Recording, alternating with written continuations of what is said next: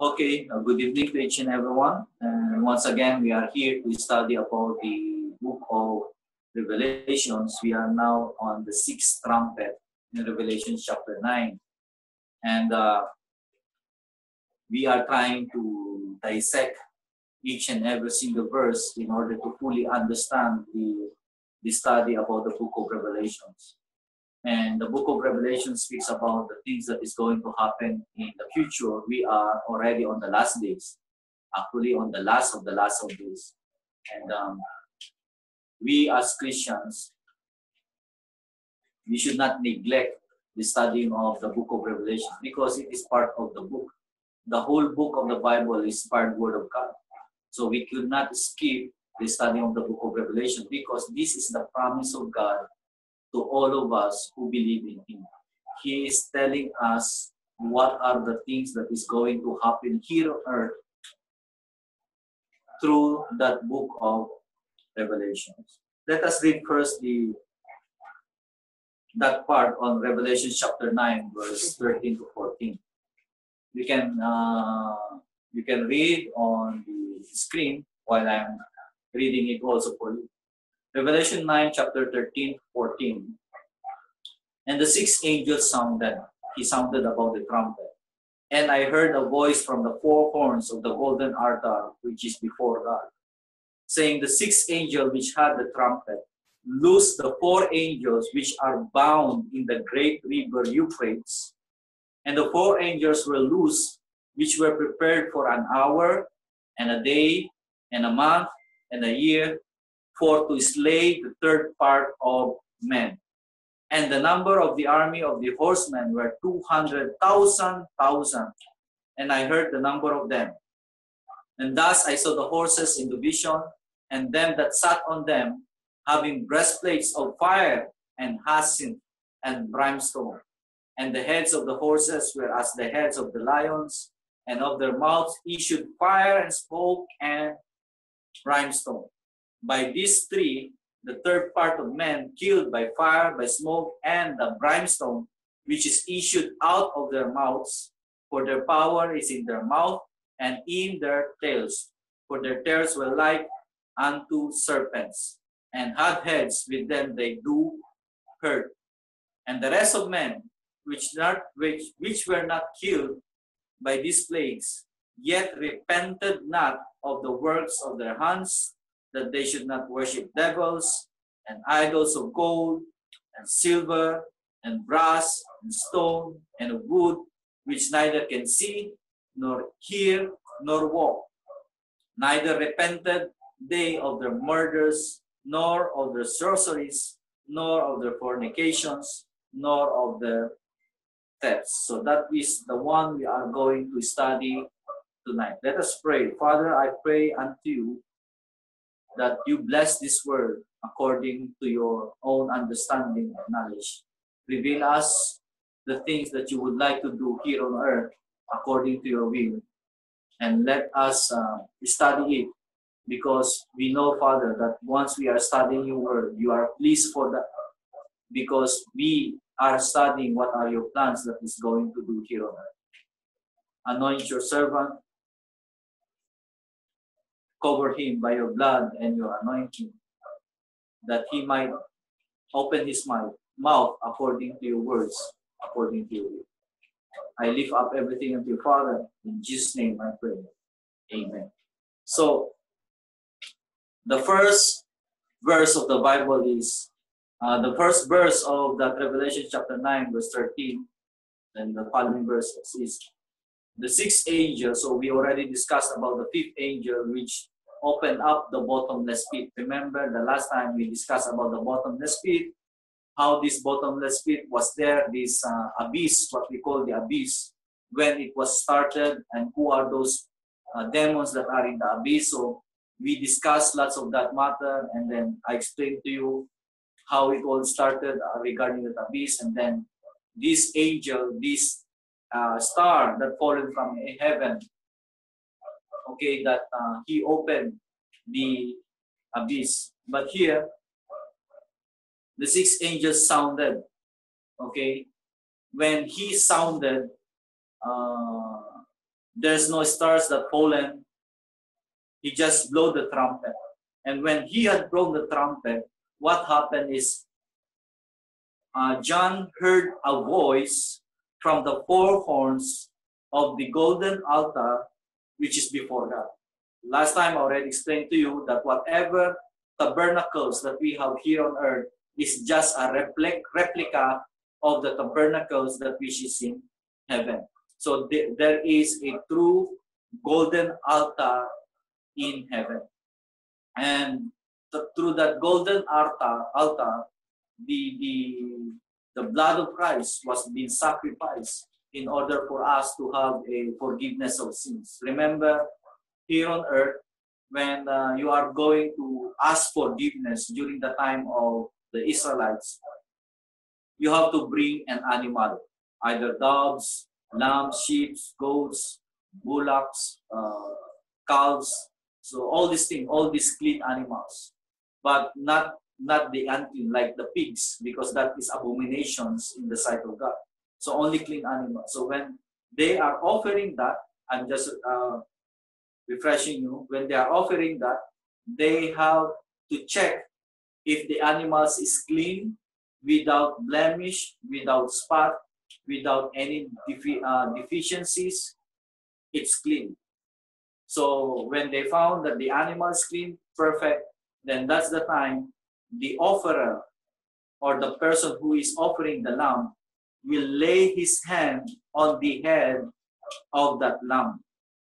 Upon laying the hands on the lamb of that offerer, he is transferring the sins that he is committed and the sins that he is confessing through that lamb.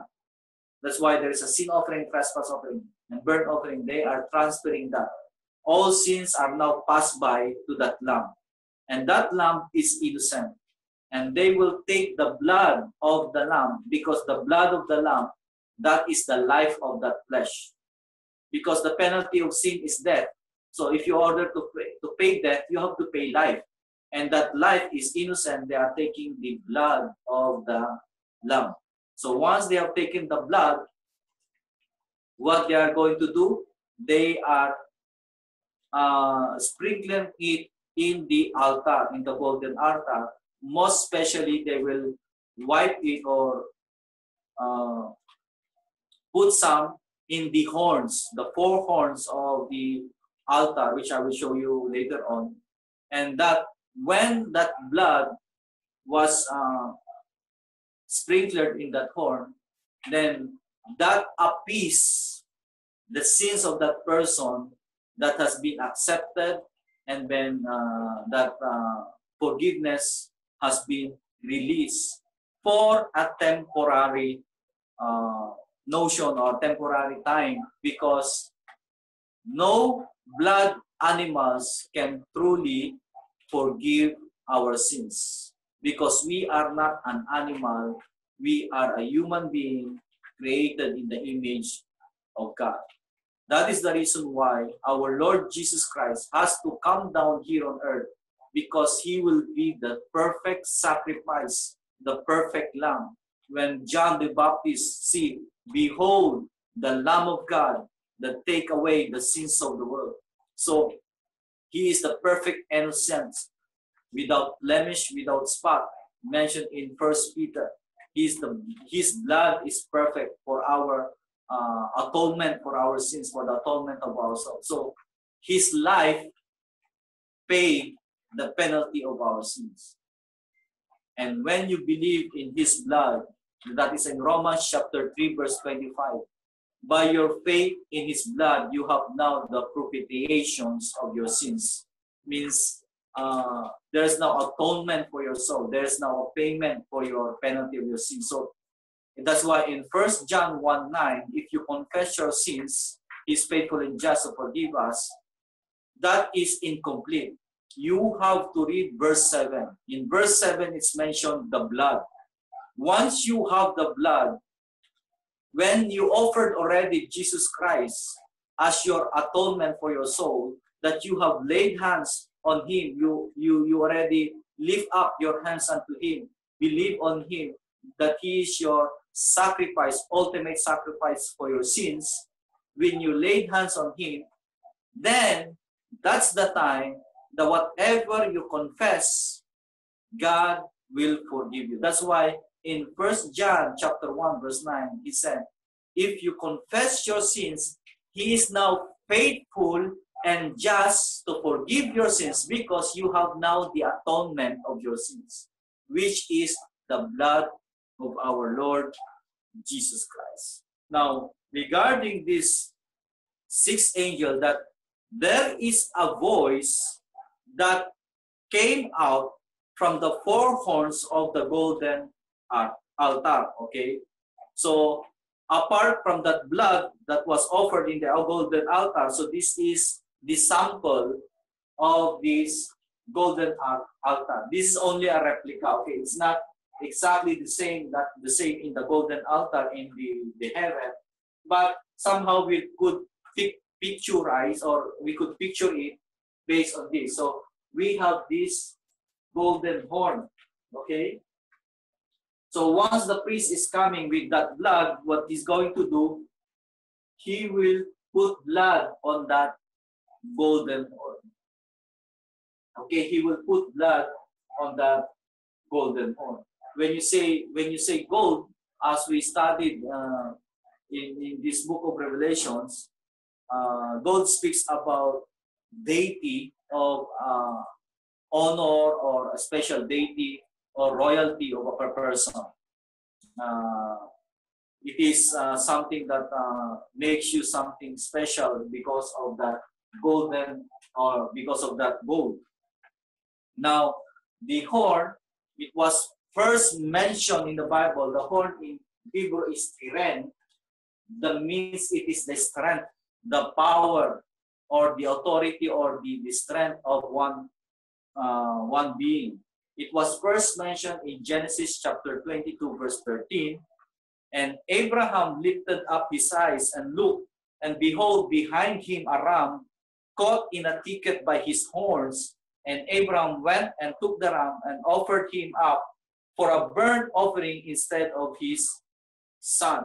So this speaks, remember, this is the story when Abraham is going to offer his son Isaac. When he's going to offer his son Isaac, he was restrained by God. He was told by God not to continue what he's doing, because it is only a test of faith. Now, when he lifted up his eyes, he saw the ram that was caught, or means it was bounded by the thicket, by which part of his body? By his horns. Because of his horns that was strangled by that thicket, he was not able to move, because his power is in that horn. His strength is in that horn. So God, it is speaking that the strength, whatever strength, will be offered unto him. So our strength in our life is no other than our Lord Jesus Christ. He is our strength, and our strength was offered unto our Lord Jesus. This is where the horn first mentioned in the Bible. And then after that, when God spoke to Moses, he was given instruction on how to do the altar. And this is the one, Exodus chapter 27 verse 2. And thou shalt make a horns of it upon the four corners thereof. His horn shall be of the same, and thou shalt overlay it with brass. So he's talking about the outer court, because there is an altar, sacrificial altar, in the outside court, and then there's also a golden altar in the inside court. So in both altars, there are horns in four corners, as you have seen in the pictures. Then apart from that, in Daniel chapter 8, verse 20 to 21, this is the vision of Daniel, which already came to pass through the king of Persia and to the king of Greece. The ram which thou saw, having two horns, are the kings of Media and Persia. So the Bible clearly explained already that the horn speaks about authority, about power, and speaks about the kings. Of course, when you say the kings, you have the authority and the power. And the rough goat, which is the king of Greece, and the great horn that is between his eyes is the first king. So again, he said that the horn speaks about the king. I'm trying to explain you all these things because the following chapters that we are going to study, it will speaks about the horn of the dragons. There will be 10 horns of the dragons, and then 3 will be plucked out, then another horns will come. And then this small horn will be the greatest of all the horns. So this speaks about the king of the Antichrist, or the king that will rule in this world. Okay, so the horn speaks about authority. And again, I'm telling you that authority that was given to us, it was the authority that was given by our Lord Jesus Christ. Our authority is coming from our Lord Jesus Christ. That's why the Bible speaks about all to Jesus Christ. It's all focused unto Him. That's why when Jesus Christ said to the Pharisees, search the scriptures, because the scriptures speaks about me. So when we are interpreting the Bible, we should be connecting it always to our Lord Jesus Christ, because it's all about our Lord Jesus Christ. Now in Exodus chapter 29, what they are going to do now, and thou shalt take off the blood of the bullock. This is what I explained you a while ago, and put it on upon the horns of the altar with thy finger, and pour all the blood beside the bottom of the altar. So there is a blood that he's putting it on upon the horns, as you have seen in the picture. He put. So what we are trying to say, that our life, okay, is in being entrusted to the strength and the authority of our Lord Jesus Christ, because He is our strength and He is our authority. For example, what authority do I have? The authority I have is through our Lord Jesus Christ in teaching the Word of God. When the Pharisees is asking John the Baptist, what authority that you have that you are baptizing these people? Are you the Christ? He's telling, I'm not the Christ. Okay. The authority that I have, I am the voice of the wilderness. Means the authority that he has is the fulfillment of the prophecies that was given by prophet Isaiah. That there will be a voice in the wilderness crying out, prepare the way of the Lord, because He is coming. That's why on the last days also, before the coming of the dreadful day of the Lord, the second coming of the dreadful day of the Lord, the great terrible day of the Lord, He will send His prophet Elijah again. Actually, that would be, again, we are going to discuss about the 2 witnesses. He will send again the spirit of Elijah in before coming of the second coming. When the first advent, the first coming, before He comes, the spirit of Elijah was already with John the Baptist. Now the second coming, again, before His coming, second coming, the spirit of Elijah, or either Elijah himself, we don't know yet, will come first before the coming of our Lord Jesus Christ. Though there is a consistency of the Bible regarding on that. That before coming of the Lord, there is always the Elijah, who will always prepare the way of the Lord, the way of His coming. Now, why is this? There is a voice coming out from the horns of the altar. And who are those voices? Why there is voice coming from the horns of the altars? And whose voices are these? Okay. In Revelation chapter 6, verse 9 and 10, we remember we studied about this one, about the opening of the 5th seal. It will be refreshing again to you. When we had opened the 5th seal, when He had opened the 5th seal, I saw under the altar. So which altar He's talking about? The golden altar. What He saw? the souls of them that we were slain of the word of God and for the testimony of which they held. Remember, I explained to you that he saw the souls, but after Revelation chapter 7, he saw the multitudes. And they cried with a loud voice, saying, How long, O Lord, holy and true, dost thou not judge and avenge our blood on them that dwell on earth? So there was a blood sacrifice regarding the martyrs of those who were slain by the word of God. So there is a martyr's blood, that's what we call. And this martyr's blood, they are crying to judge and to avenge their blood. Okay? So there is a voice, and those voices are coming for those people that was being martyred by the word of God. And in biblical reference for this one is in Genesis chapter 4. In Genesis chapter 4 verse 10, and he said, God said, Why hast thou done? He is talking to Cain. The voice of thy brother's blood cries unto me from the ground. Okay? So remember the story that Cain and Abel. Okay? Cain and Abel, there is a story between Cain and Abel. The story of Cain and Abel, when there is a jealousy happen, you know that Cain killed Abel and the blood spilled on the ground. He was called as the first martyr of God. He is the first martyr of God because the first martyr of God is now the voice that is crying for justice. It is the voice that is crying for justice. Now that is the reason why those who are being martyred in the fifth seal, they are the voice that is crying on the golden altars. They are the voice that is crying on the golden altars. That is the martyr's blood. So when they cried the voice, what happened? Saying, so the voice, remember the voice from the four corners of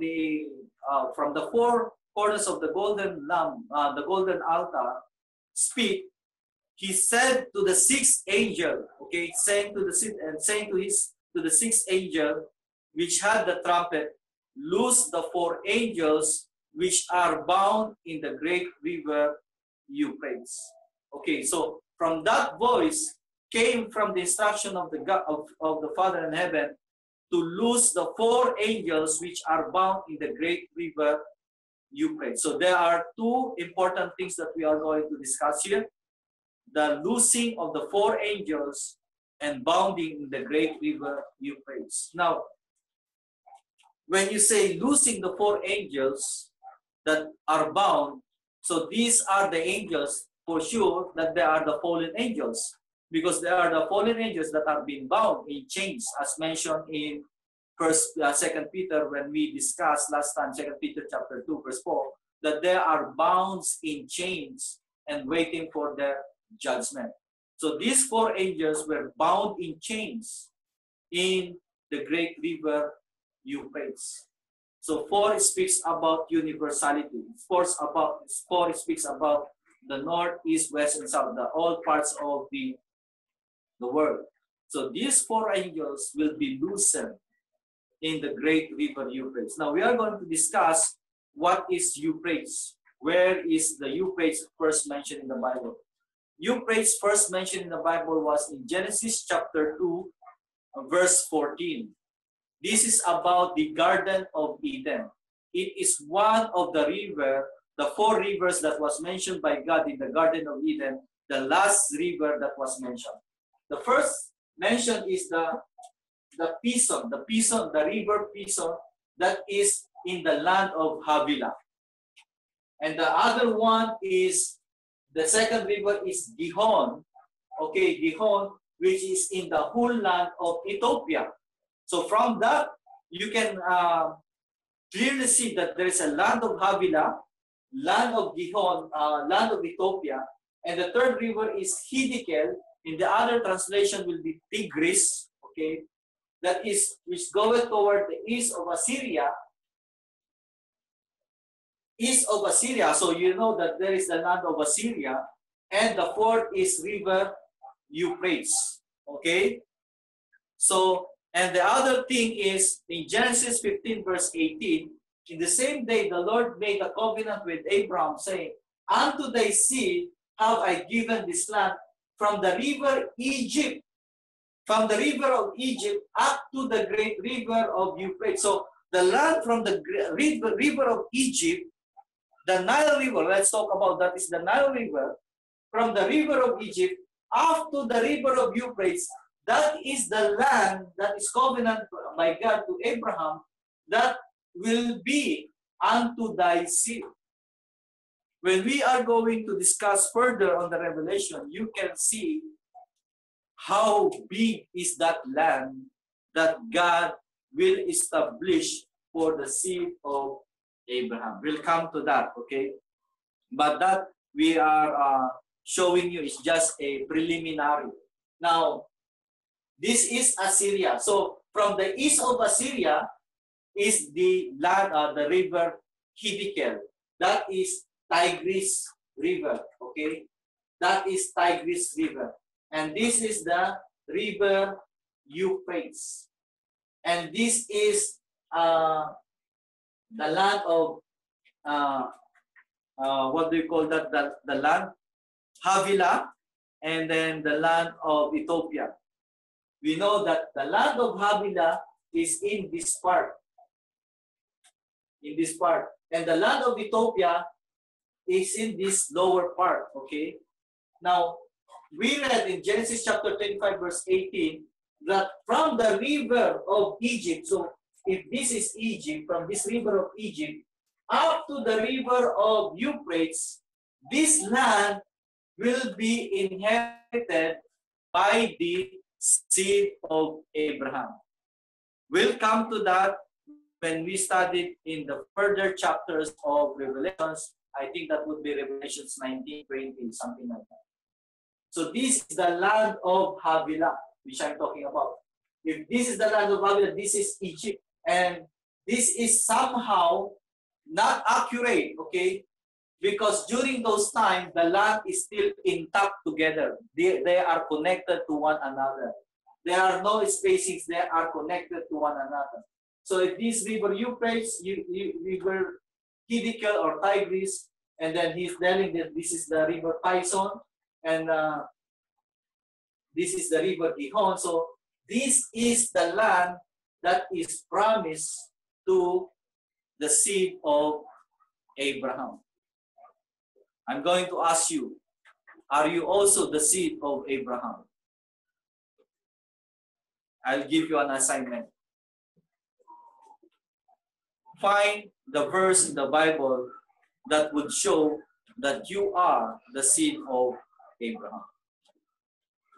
So now, we are reading the Revelation chapter 9 that's saying to the sixth angel that loose now the four angels that is bound in the Euphrates River. So this is Euphrates River.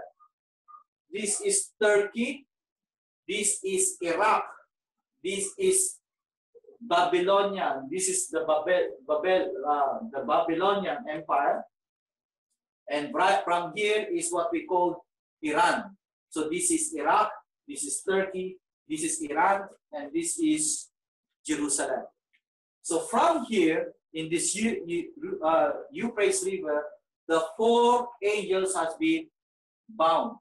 Remember, okay, I told you that there is a great significant event that happened during the flood of Noah. Okay, there are lots of angels and demons have been cast out to the Tartarus, and lots of angels has been bound, prepared for the judgment. This is the Tower of Babel, which started all these things about the Babylonian belief. Okay, and that's why when everything started from here, the spirit of Babylon, that the Nimrod, all these things, the mother and child belief came from this part.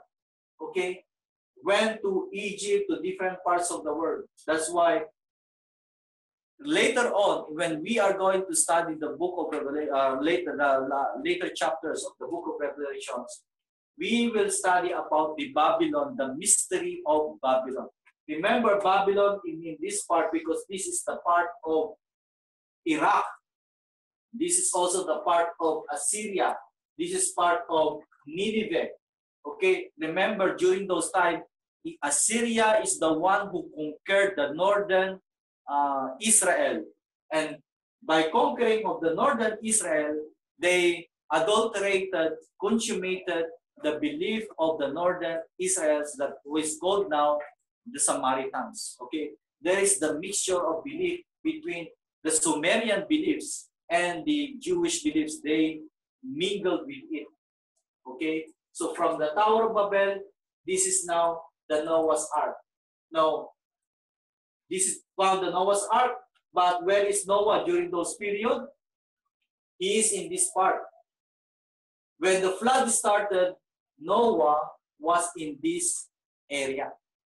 When the flood started, Noah was in this area. That's why when the flood started, the angels were bound in this Euphrates river also, in this area. The angels were bound in this area because this area is very iconic to them. I don't know why it is very iconic, because one thing, we know that the Garden of Eden is divided into 4 rivers: Tigris, Euphrates, Pison, and then the Gihon. So some of the theologies, some of the biblical scholars, they're telling that the Garden of Eden is hidden within the land of Babylonian, or the land of Iraq. That is only theory, okay? But I could say, because if this is Euphrates, this is Tigris, this is the Egypt, which is the land of Havilah, the land of Assyria, and the land of Gihon, the river Gihon. So therefore, this might be the whole Garden of Eden as well. But it was concealed by the power of God, because it was in a spiritual realm. It is concealed that no one can find it. But anyhow, that is only theories. Those are only opinionated type of thing. So that is the reason why the 4 angels are coming from this particular area, the river Euphrates. So the 4 angels were loose, which were prepared. Okay, this is now the purpose of the 4 angels. The 4 angels were loose for what? To prepare. Okay, to prepare for what? For an hour, a day, a month, and a year. Okay, when you are going to add that in calendar, for the Jewish calendar, every month comprises of 30 days. So in 12 months, that is equivalent to 360 days.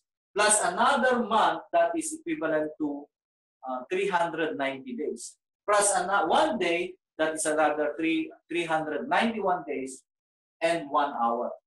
So when the 4 angels will be loose, this is the preparation time for what? To slay the third part of men. Why there is a need for preparation to slay the third part of men? Because in Revelation 9:16, the number of the army of the horsemen were 200,000, and I heard the number of them. That is equivalent of 200 million armies. So they are preparing for 391 days for the millions of armies. And that is their preparations. They are preparing for that. And they are going to kill the third part of men. How they are going to be killed, we'll go to the next verse for that. But what I'm trying to say, the 4 angels will be the spirits or the beings that will instruct men in order to prepare these 200 million armies. Some of the teachers, they are telling that these 200 million armies are coming from China, because nowhere on earth, in the nation of all nations, that could prepare 200 million armies except China.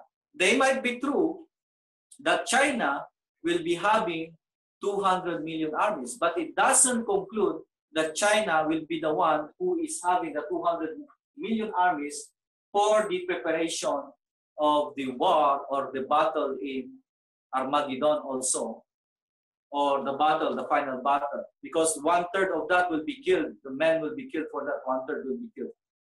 Now, we don't know that 1/3 will be killed for that is these 200 million armies. We cannot say. That would be because that would be the battle of Armageddon.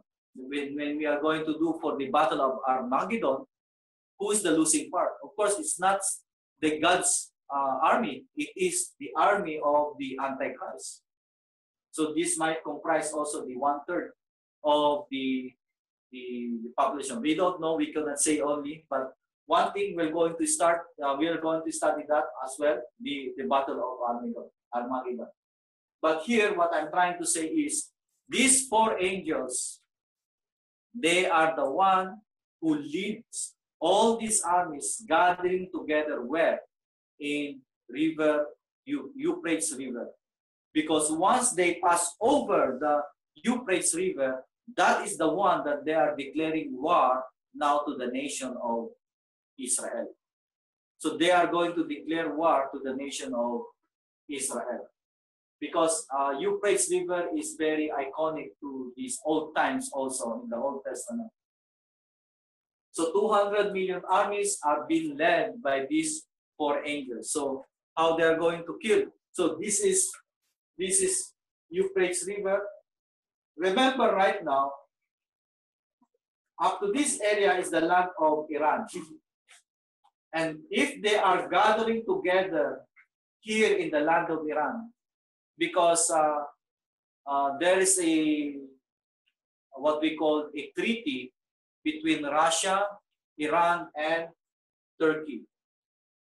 So there are a treaty that they are in one when it comes to military objectives. So we don't know that either the militaries or the armies from Turkey, the armies from the northern part, which is Russia, the armies of the eastern part will be India, China, will be gathering all together. That will be 4 angels. Okay, that will be 4 angels that he will be gathering all this together, these armies in the land of near that Euphrates River. Once they cross over, that is already a declaration of war to the land of to Israel. Because in Revelations, further chapters in Revelations, this river Euphrates will be dried up. It will be dried up. It will be clear that the armies could pass by on this river.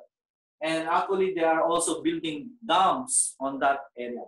Now, so the 4 angels are the one who is gathering these 200 million armies. So continuation of that, and thus I saw the horses in the vision. So this is now the vision of John in what he saw of that armies.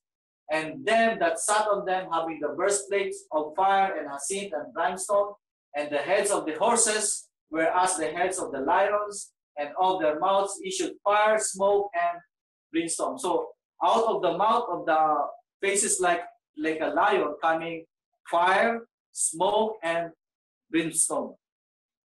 This is only a picture. If we are going to picture it, it will be looking like that, okay? But I don't think that this will be the same because John is just looking on the vision on his period of time. And if he's looking for the vision that is far, far in the future, whatever technologies that is in the future, he could not explain it by during his time. How can, for example, if I am living during the time of our Lord Jesus Christ, which which they don't have tanks, they don't have artilleries, they don't have helicopters, they don't have jet fighters. And I saw that vision during those times, in the time of our Lord Jesus Christ. I saw this type of military equipments, helicopters, tanks, artilleries, and these jet fighters. How can I explain that? Then I will explain that by looking what is the best, or what do you say, the nearest on what is present on my time. So he might be looking the same thing, but it's not exactly the lion's head, okay? There will be lots of things. Tanks is, from his mouth, is releasing fire, smoke, and brimstone. Okay? That would be one part. Artilleries, or the cannons, okay, that speaks about maybe the tails. We don't say, we cannot say, okay? In continuation of that verse, by these three, which three he's talking about, was the third part of men killed. So the third part of men that was killed by these three, which is by fire, smoke, and brimstone. People will be killed by fire, smoke, and brimstone. During the time when John was seeing this vision, he doesn't know about guns also. He don't know about these guns. Once they are firing guns, you can see fire, you can see the smoke, and you can see the brimstone that is coming from that artillery, so from that canyons, from that guns. What kind of guns, we don't know. If they are using machine guns, I don't know exactly. But these technologies will appear based on what John saw in his vision. So the third man will be killed by fire and by smoke and by this by the brimstone, which is issued out of their mouths. So out of the mouths of these armies, they killed the third part of men. For their power is in their mouth and in their tails. So mouth and in the tails. For their tails were like unto serpents, and had heads, with them they do hurt. So from the mouth and from the tail, from the head to the tails, there are mouths that is releasing fire, smoke, and brimstone.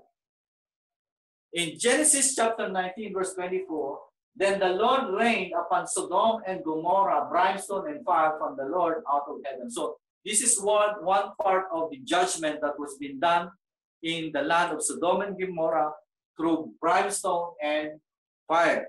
And also in Psalms 11, verse 6, upon the wicked he shall rain snares, fire and brimstone, and an horrible tempest. This shall be the portion of their cup. So this will be, when that would be accomplished in Revelations, what we are talking about, that would be also the fulfillment that was written in Psalms 11, 6. In continuation, so the rest of the men which were not killed by these plagues, what that plagues by these armies, by fire, smoke, and brimstone, they are not being killed, they were dispelled, or they were able to survive. Remember, the fifth trumpet, we discussed that they were being stung by the locusts, and there were being problems in their skin, and they desired to die, but they could not die. That was in fifth trumpet. In fifth trumpet. But here on the sixth trumpet, 1/3 of them had been killed by the fire, smoke, and brimstone. But those men that were not killed, means they were alive, they repented not of the works of their hands, that they should not worship devils, idols of gold, silver, brass, and stone, and of wood, which neither can see nor hear nor walk. Neither repented they of their murders, nor of their sorceries, nor of their fornications, nor of their thefts. So let me ask you one thing. Is the church of God will be still here during this period. Remember, when we opened the fifth trumpet, they were being instructed not to hurt what? Those people that has been sealed by God in their foreheads. And what about the church of God? What about the believers? It was not mentioned because believers are not present anymore. Because this is already the trumpet call, a call for the final battle. And these scenarios we are seeing, this is the scenarios that is happening down here on earth. And there is 144 children of Israel that has been sealed by the Spirit of God. Okay? And they are most probably in Israel, because these 200 armies also, they are going to battle against Israel. But we will going to study deeper on that once we go further on the chapters in Revelation. This now will be the end of Revelation chapter 9. Then we'll be going now on Revelation chapter 10 and 11, which is now the seventh trumpet. What is going to happen on the seventh trumpet? But the thing that is pointed out here, not here, is they repented not, even though they are seeing all these things. Though, meaning the offer of salvation is still present during those times, because the 144 seals, their duty is to preach the gospel that Jesus Christ is the true God, and they still accept not that Jesus Christ is the true God. Then what will happen? They will face, they are going to reap the judgment and the wrath of God. So that will end our discussion on the sixth trumpet. And if I miss something, you can try to ask. Might be I missed something so that I could explain further regarding what we are discussing about the sixth trumpet of God that was being blown during the time of Revelation. Okay, so it's now open for questions. If you still have some questions or clarifications regarding this. Pastor, I have one question. Is the Sure. four angels bounded since the time when they are thrown out from heaven? They might be bounded during the time of flood also, because when they are falling down here on, what happened when the devil or Satan or Lucifer, along with his third part of the angels, committed rebellion or sin against God, they were thrown down here on earth.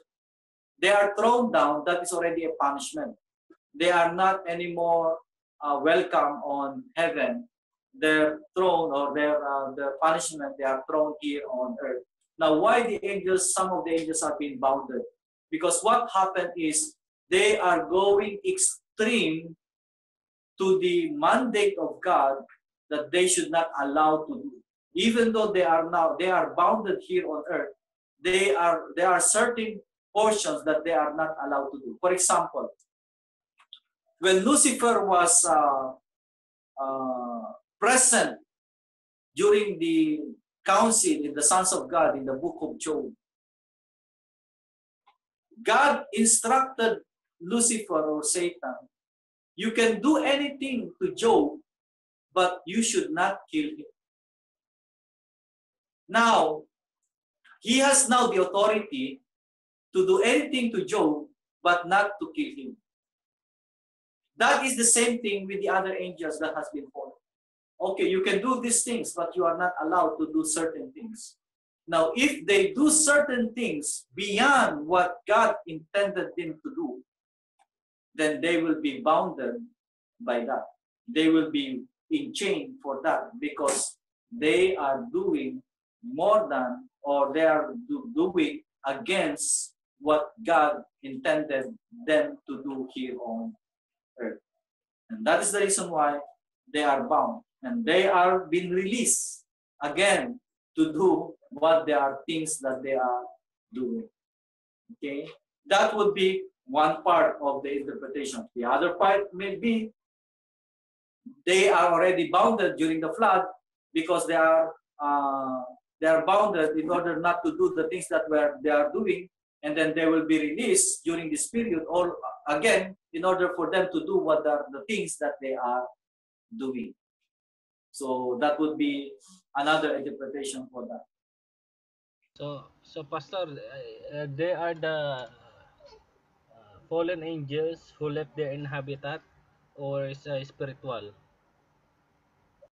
No, they are fallen angels. They are the fallen angels. Fallen angels that have the power to become like men. You can see them like men, but unaware that they are the angels. Remember in Hebrews chapter 13, when Paul is telling that do not neglect to entertain strangers, because you might be entertaining the strangers that you might be unaware have entertained and give hospitality to an angel.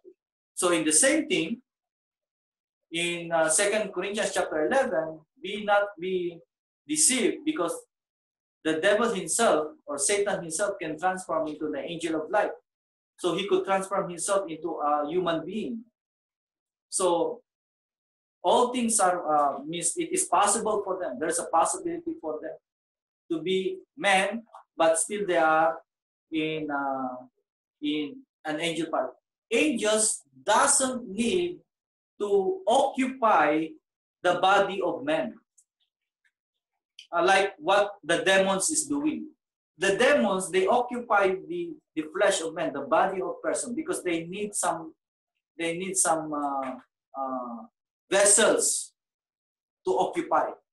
But angels, there is no such called the angel possession. There is no such thing as the angels, you are being possessed by the angels. No, because angels they could transform themselves into like a human being and get intermarriages with the daughters of men. So angels does not possess human beings because they themselves can transform into a human beings. The demons, they possess because they seek a vessel in order for them to do the things what they would like to do. So that is the difference between the angels and the demons. The angels and demons. The reason why I asked, Pastor, kasi di ba the time Okay. of the flood, nobody was left alive except for those family of Noah Yes. on the boat. So So that's that why, is spiritual when they are bounded. okay. That's That is, why it mentioned there's also Nephilims after the flood. yes, as mentioned in the Bible that after this, still there are Nephilims, the fallen ones. If you watch the City of Angels, from time to time, some angels uh, forsaking the first habitat, their first states, and converting themselves into a human being. That is also the possibility. That's why after this there are also Nephilims, and after this also the seed of the serpent also will be there. That's why the Bible says again. I'm trying to explain that our Lord Jesus Christ came for the ransom of many, because some of them will be like angels transformed into men, but they are not actually men, because the salvation is intended only for mankind. Remember John chapter 3, verse 3 to 5. Unless you are born again, you cannot see the kingdom of God. Then he explained further, unless you are born in water and spirit, you cannot enter into the kingdom of God. And then he explained what is that born in water and spirit. If you are born in flesh, then you can be born again in spirit. So if you are not born in flesh, then you cannot be reborn again in the spirit, because how can you be born again if you are not born in flesh? The requirement in order to enter the kingdom of God is you must be born in flesh, which is born in water, and born in the Spirit, which is the Holy Spirit, the born from above.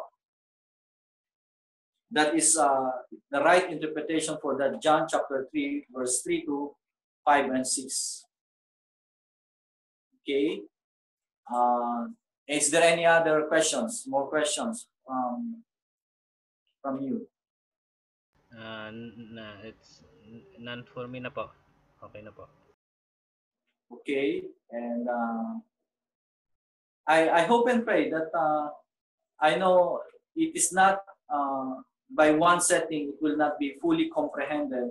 And that is the reason why when I started studying this part during my early stage, of course, I'm trying to grasp and absorb the things that what I'm trying to learn. But as time goes by, deeper and deeper, you will come to know the truth. I don't know yet the whole truth. Of course, nobody knows the whole truth, because that is the reason why God intended us to be part of the body of Christ. He will not expose all the truth in one person. It will be diverse in different persons so that you will be connected to one another. And that is the reason why also I keep on listening and studying from the different preachers, teachers, even from those people like from the one who they are trying to say that they were from the Satan and then they were converted, become from the children of light, and they are testifying about the things what they are doing during the time that they were under the curse of Satan. So I'm trying to relate that from the Bible, because not all of what they are saying, of course, it's true also, because there are lots of deception under the kingdom or the rulership of Satan. And even from the church, within the church, there will be a lot of interpretation. They are claiming this, they are claiming, and because of their belief, they are going to connect it. Because on their claims, they are going to connect that kind of interpretation. So I'm trying to listen to the different denominations, different interpretations. Some are really absurd, means totally way beyond from the truth, because they are explaining it purely allegory, means it's not literal. They're explaining it symbolical always, all symbolical. If the Bible is all symbolical, then we'll be all loose. But I'm going to tell you one thing. The Bible is real. And what the Lord Jesus Christ is telling is all about real thing. Only unless, if he said, if it is a vision or if it is a parable, that is another thing. But if he's telling it plainly, then that is real. It's not a allegory, it's not symbolical. That is true. Okay?